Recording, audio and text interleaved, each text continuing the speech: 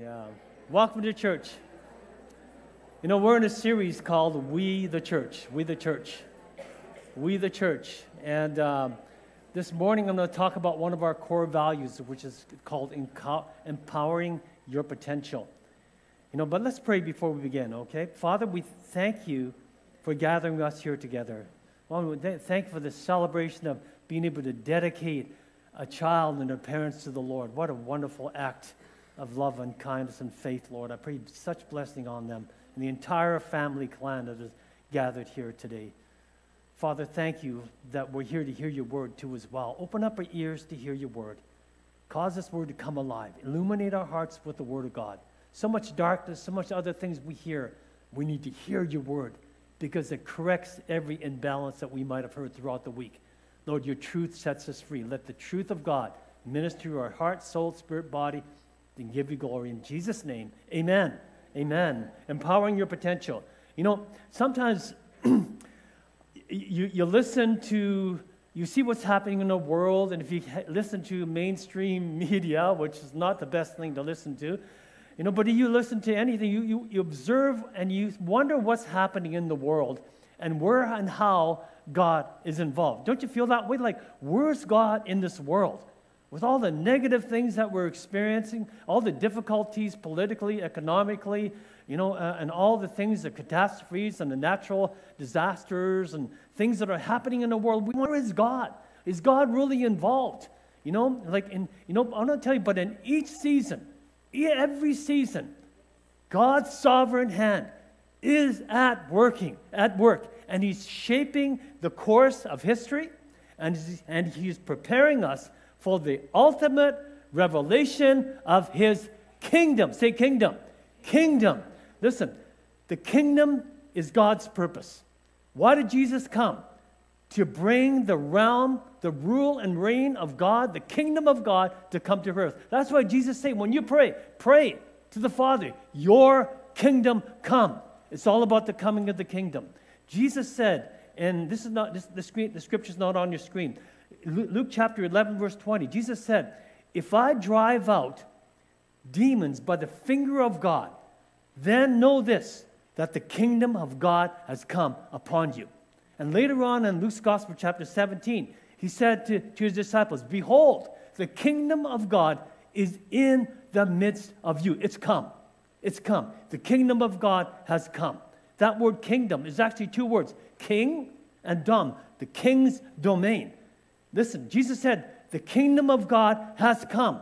But I want to tell you, He's also saying, and it's still coming. It has come, but it's still coming. It's still advancing. And the vehicle and the means by which through God is advancing His and establishing His kingdom, His reign and rule is through the church.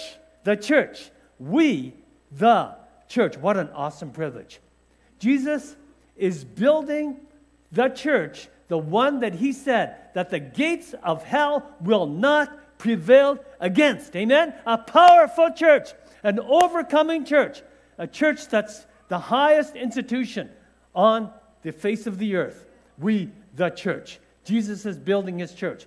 And I believe that's why every church, every local church that Jesus is building needs to have a very clear-cut vision and a mission. City Light Church, our local church, we have a vision. We have vision and a mission statements. Statements. You know, if it's statement, it means it's meant to be stated. Our City Light Church vision, and if you're a City Lighter, I want you to repeat after me. Say these words. City Light Church vision, it's up there. It is, say after me, say out loud, reaching people for Jesus, one person at a time. Jesus Christ, one person at a time. City Light's mission, say it with me, is making biblical disciples through relational environments, through teams, through small groups. Every church should have a mission and a vision. Every church needs to have core values. What are core values? They are fundamental beliefs. They are the goals of our church. Here's our goal. Here's our beliefs. Here's our goals. We have 5 main core values on your screen. First one, bridging the culture. We need to bridge the culture. Why? We need to reach people for Jesus because everybody needs Jesus. Secondly, living in authentic relationships. Why? Because everybody needs a home. The church is a family. The church is a home. Third core value, empowering potential. Empowering potential, your potential, because everybody has something to contribute. Fourth core value, we are to be driven by compassion. The same compassion that Jesus had in the Bible, and we read what he did in the Bible, should be the driving force of our ministry to reach the world around us. One more. We're called to be a church for generations. All generations. The church isn't just a bunch of old people or senior citizens or a bunch of youth. It's all ages, young, old, and every single one in between. We should be a church of 3 generations, kids, children, grandchildren, maybe even great-grandchildren. We're a church for generations. Not only are we to be a church for generations, we're a church for all ethnicities. Every creed, every color, every language, from every color, from all different cultural backgrounds are part of the church. We're to be like the church in heaven. We're like to be like the church in heaven. And these are our core values. And these describe who we are. And they determine what we are to do. They help guide us. They keep us on track. And they dictate our behavior. And they determine our culture, which I said last week, which we want to be by design and not by default. We want to determine the type of church we are called to be. Doesn't that make sense? Last week I talked about living in authentic relationships, which is one of our core values. Why? Because everyone needs Jesus and everyone needs a home. The church is a family where authentic relationships are formed. Listen, God made us for relationships, didn't he?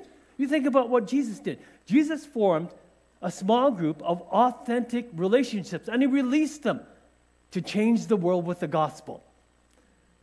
Church is a family. Also, we're authentic, not just relationships, but friendships are to be lived out. We live up our friendships and our lives through the church. So I want to encourage you, don't neglect the opportunity to gather together. Gather together and always have an open seat for somebody who needs a relationship. And I tell you, people are looking for relationships out there. And listen, we are on a spiritual journey, aren't we? So let's enjoy the journey with lifelong friends. Best place to make friends.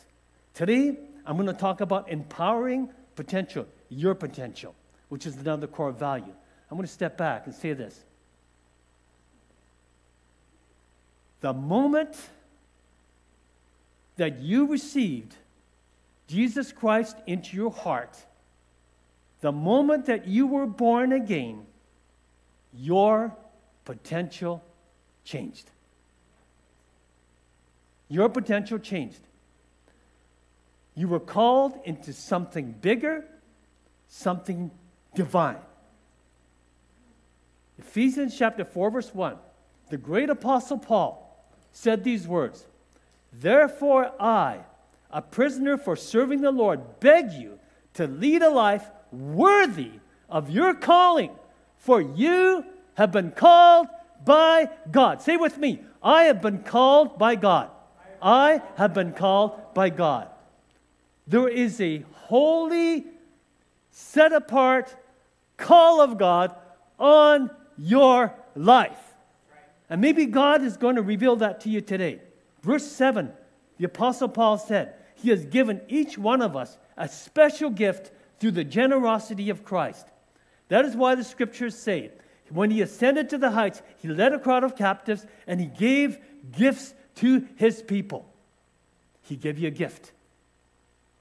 Did you receive a gift? You've got a gift. Verse 11, now these are the gifts that Christ gave to the church: the apostles, the prophets, the evangelists, the pastors, and the teachers. This is what we call a five-fold ministry. Their responsibility is to equip God's people to do His work and to build up the church, the body of Christ. This will continue until we all come to such unity in the faith and knowledge of God's Son that we will be mature in the Lord, measuring up to the full and complete stature of Christ. Then we will no longer be immature like children. I tell you, God wants the church today to grow up. To grow up. Then we will no longer be like immature children. We won't be tossed and blown about by every wind of new teaching. We will not be influenced when people try to trick us with lies so clever they sound like the truth. I tell you, there are so many winds of new teaching that are blowing throughout the world, and they're even blowing to the church. And some of these winds are not truth. They're distorted. They're compromised, and we need to recognize them. And it's so easy to get tricked because they sound like the truth, and they seem to be coming from godly people. But there's something happening even in that realm. Truth, the enemy is trying to distort the truth, compromise the truth. Christ is the head of his body, the church. He makes the whole body fit together perfectly. As each part does what? Its own special work. It helps other parts grow so that the whole body is healthy and growing and full of love. That's the way church should be. Amen? Healthy, growing, full of love. Listen, you've been called by God. You've been called by God. Everyone has a calling. Everyone has a purpose on your screen. Everyone has something to contribute. Every one of you do. Question, do you know how to make this house a home? Do you know how to make this house your home? You know how? Here's the answer. By contributing, by giving, by serving. That's how you make this house your home, right? Even Jesus said about himself, the Son of Man did not come to be served, but to serve and to give his life as a ransom for the many.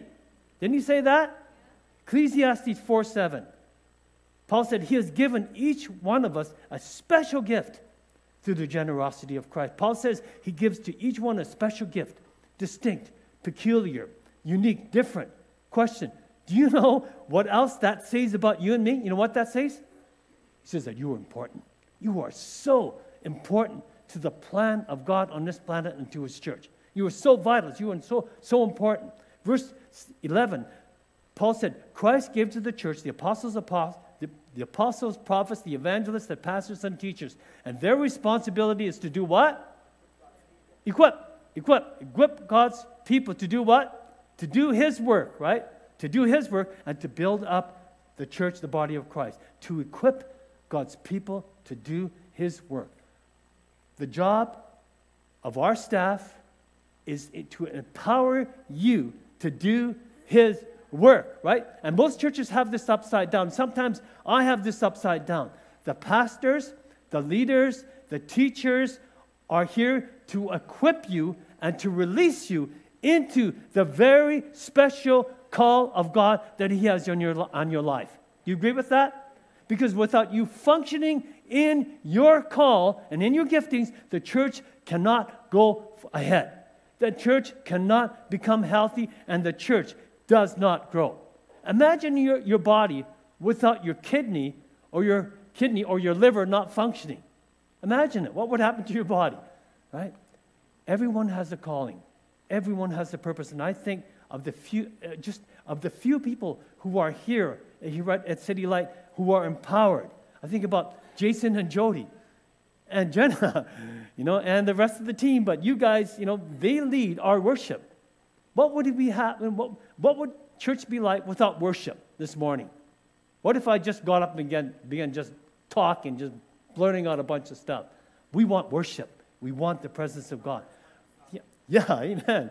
Think about Monica Mulder. She leads our prayer force. And we need more people in our prayer force, right? We need to pray over the heavenlies with the culture, what's happening, in the spiritual realm. Prayer penetrates and influences and changes things in the spiritual realm. We need more people in the prayer force. I think of John and Lena Fair. They're maybe sitting here today, but they lead up our AV team, and they oversee our online team. And we have a great team of people serving there today. Thank you, guys, for serving. What would it be like if we didn't have the AV team there this morning? Oh, this, I think they did that on purpose. Is it working now? Am I operative? Okay. They're giving themselves high fives. They planned that on purpose. You guys. I think about Jessica Watson. You know, Jessica Watson oversees our kids' church. Wow. You know, what would it be like if we didn't have someone overseeing, you know, a team of people, teachers and helpers? You know, Megan Jansen, you know, we brought her up. We talk about authentic relationships. I remember, you know, years ago we met Megan and Rick and Donna in Tabor. You know, how many years ago was that? And we were babysitting Megan. She was a toddler. You know, and she used to say, and she sit on the couch and say, I want chips. She loved potato chips, you know. And we were, you know, now look, where's Megan? Where's Megan? She's serving. She's our young adults leader, and now she's taken over our as a youth leader over another grade over Helen, you know, and from Helen, and wow, she's building, getting people on her team too as well, and she's building a great team. I can go on and on, but all these people, they are adding and they're building teams. Question: what would we do without these gifts functioning here today? What would we do? Wow, imagine if we didn't have kids ministry and we got like 50, 60 kids and we just stick them into 2 rooms, close the door and says, have at it. What would happen? Chaos, right? You wouldn't want to bring your kids back here. Wow. You know what it is? It's about amazing people just serving here today. Amen? Amen. Give them a hand. In Canada, in North America, there's a trend, it's called church attenders or church consumerism. And they have an attitude called WIFM. It's an acronym, WIFM, which stands for What's in it for me. You know, when you come into the church, don't have that attitude. Well, what's in it for me, right? A lot of people, they come to church maybe once or maybe even less a month. Some people only give when their heart's really stirred. And because of that, you know, we're not making a mark. We're not advancing like we should, right? We've forgotten that we are all called by God. All called by God according to His grace. And that we are not called just to attend church. We're called to be the church. Be the church. Believers are called to take their place. Amen? You're called to take your place. Someone said, church is where what we are a part of is bigger than the part we play. Yet everyone's part is vitally important. So important. You know, Pastor Leon Fontaine once was sharing about a guy that came to him, a leader that came to him and thought he was so hot, so gifted, and said, Pastor Leon, I want to be speaking. I want to share the pulpit with you. I want to do these things, and I'm a great leader. I'm gifted and everything, and I should be doing this. And Pastor Leon said to him, you know what?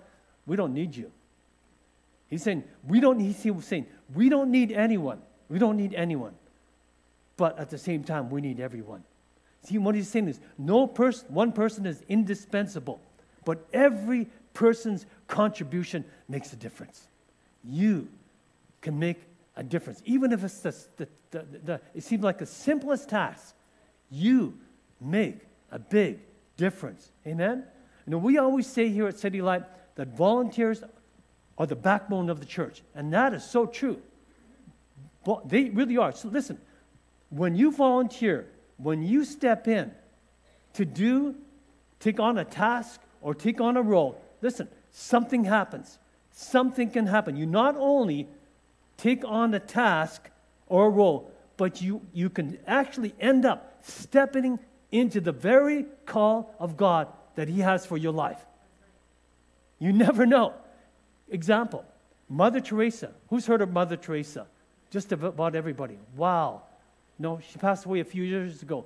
She went right into the slums of India, Calcutta, India, the worst place to meet with the most beat up, broken, hurting, sick people, orphans, and what it worked. But, you know, it all happened in about the year 1949.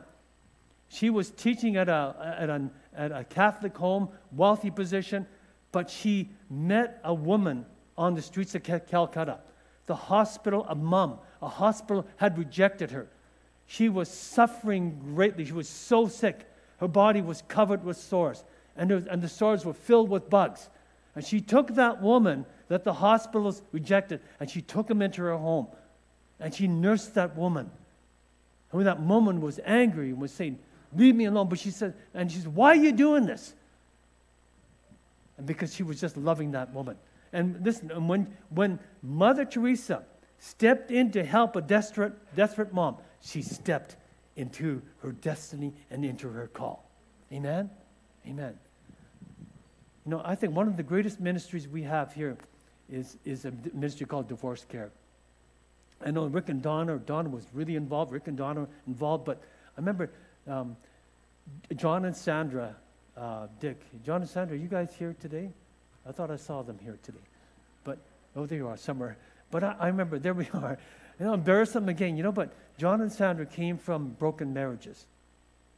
And they end up going to this, they needed healing. They end up both going, they met each other, they went to this course called Divorce Care, and with Donna. And Donna asked them to get involved too as well. And eventually, they took on that role and that task, and what an impact it is making today. There are so many people, and maybe some of you are here today, and you've actually gone through, or you're still going through divorce care ministry. And what they're doing is they're impacting lives, not just individual lives, but they're in fact impacting families and generations for the future. It's a great ministry, this ministry called divorce care. And I believe that there's a great ministry that's ready to happen when it's not just a task or a role that you're stepping into, but it's actually leading to the very call of God in your life. Do you understand that? Listen, when we volunteer, when we serve, we are building His church. We are building His church. And there's nothing more that we can do, and someone said, to be in sync with Jesus than to build His church. Don't underestimate, don't minimize the task, the call of God on your life and what you're doing today. We're talking about empowering potential. Let me say this. Your potential was never just about you. Your potential is woven into relationships, authentic relationships, covenantal relationships with one another. And we never possess, you'll never possess it as yourself. You always possess your call, your potential as a people of God, the church. And that's why people who give up the church and leave the church will never fulfill their potential, because the power is in being together. Amen? The power is in being together. And that's why Paul said to the Philippians in 1 verse 27, church, contend as one man for the cause of the gospel. One heart, one mind, one spirit, as one people, as a team. Right? On your screen, this is such an important point. The place of empowerment, the place that you get empowered is through the local church. That's where you get empowered. Each one of us has gifts, talents, and abilities, and they are meant to be used to serve God, to serve each other, and to serve the world, the unbelievers. Three places. It's a threefold place of service. God wants us to serve. We've been given gifts, talents, and abilities, and I could venture and say that some of you don't know what spiritual gift Holy Spirit has given you. I think there are many people. God, the Bible says in 1 Corinthians 12, He's given each and one of us a manifestation of the Spirit. There are gifts of God that He gives us. And every single believer, when he's born again, is given a not just natural gift, a natural ability, but a spiritual gift right from heaven. It's God-given. The question is, do you know what that gift is? If you don't know what that gift is, how can you operate in it? Am I right there? I'm not going to ask for a show of hands. But, this is the very reason why we do, one of the very reasons why we do Growth Track. Not just to let you know what our church is all about, the distinctives, and how we relate to the gospel cause of God in the Bible, but also to release you and to empower you to believe that minister who preaches the gospel to the world. And you need the power and the gifts of God in order to effectively do that. That's why He gives you gifts, to empower you to preach the gospel, to minister to people, to help people, to serve people. And if you don't know what those gifts are, how are you going to do it? That's the very reason, one of the reasons why we have Growth Track. And that's, I looked at the sign-up sheet, and we're going to have 15 people. I thought, we should have 50 people there. Listen, when you get released into your call and your ministry, there's nothing more satisfying, more fulfilling than to be used by God with the gifts and the power that He has given you. Amen? You will never be happy. You will never find that sense of satisfaction until you know those things. And God's not trying to hide them from you. He's trying to show them to you and release those things in you. And He does it through the church. The place of empowerment is the local church. So, to help you identify your spiritual gifts and abilities so that we can empower you, release you into your call. If you haven't signed up, you need to sign up. 4 weeks, every Tuesday night, from about 7 to 8:30. It's not very long, but I tell you, it's worth it. Because it's all about you, releasing you, your call, your purpose in your life. Amen? Sign up. Maybe you're not even a part of our church. You're welcome to still take this course. Just take it back. Amen? Empower, empower, empower. That word means to give power and authority to enable, to permit. That's what we do. It's through the local church and through the authority given through us as leaders that people are released. Give an example, like Paul and Silas in the early church called Antioch. Acts 13:2. While they were worshiping the Lord and fasting, Holy Spirit said, "Set apart for me Barnabas and Saul for the work to which I have called them." So after they had fasted and prayed, they placed their hands on them and sent them off. Listen, we want to empower people to do the things that promote the mission, the vision and mission of our house, so that this house, the local church, can grow stronger and can grow bigger. We want to reach more people. So we don't want to empower people just to do their own thing. Listen, this is so true. I wrote this down. Empowerment comes with the responsibility of staying within the vision of the house. We need to be called, we need to be submitted under the authority and accountable to finish. And it's so true. You cannot be over unless you're under. You cannot be over unless you're under. Every single person, every single believer needs to be under authority. Amen? Otherwise, you're a law to yourself. Empowerment comes with responsibility. I believe that God is calling people like never before, but with all our potential, we're useless to God unless we are yoked and harnessed to His plan for us. Amen? We see, what time is it? Okay, I'm trying to go through this quick. We see the power of empowerment in the Old and the New Testament. Exodus chapter 18. God has just rescued the nation or the people of Israel out of bondage, and He took them into the desert, and the people are all standing around, and 2 million people, they've got issues and arguments between them. So Moses is served as a judge. So from morning till evening, he's trying to solve all the disputes for cases for 2 million people, and his father-in-law thought he was nuts. Exodus 18:17, Moses' father-in-law replied, "What you are doing is not good. You and all these people who come to you will only wear yourselves out. The work is too heavy for you. You cannot handle it alone. But select capable men from all the people, men who fear God, trustworthy men who hate dishonest gain. Appoint them as officials over thousands, hundreds, fifties, and tens. Have them serve as judges for the people at all times, but have them bring every difficult case to you, the simple ones they can decide for themselves." What was Jethro trying to tell David? He's saying, carry this load together. Empower some people. And that's what they did. He says that will make your load lighter because they will share it with you. And if you do this, and God so commands, you will be able to stand the strain. And all these people will go home satisfied. Moses listened. He did it.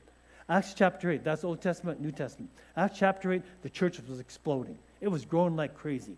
believers were, and the church not only met the spiritual needs, they met the physical needs of people. Well, there were lots of widows. There was Hebrew widows, there was Greek widows, and the widows were upset because they were getting overlooked in the food distribution that the Hebrews had. So the apostles said, hey, we got to do something. But our responsibility is to teach and preach the word, not to distribute food. So let's go and then let's select 5 men full of the Holy Spirit and wisdom, and let's get them to do it, to oversee that. So that's what they did. Here's what happened.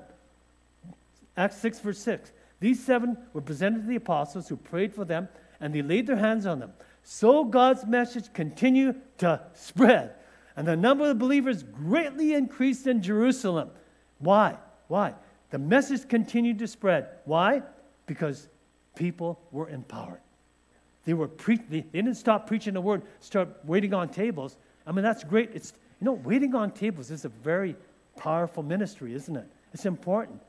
It's still a great, deacons are very important in the house. I want to say this. The church is so much like a team sport. Team sport. Question, what would happen if everyone showed up and did their part? What would happen to my Edmonton Oilers if some of the main players did not show up for that first round? What would happen? They would lose, right? They would lose the game. Well, it's important that every single person show up. What would happen if every person was empowered in their potential? What would happen in our church? What would happen in our city? How many lives could we touch and change if everybody did their part? So I want to encourage you, get on a team. Get on a team. Get your life moving forward. Move forward to care. Move forward to minister. Serve on a ministry team. Very quickly, here's some of the things you can serve on.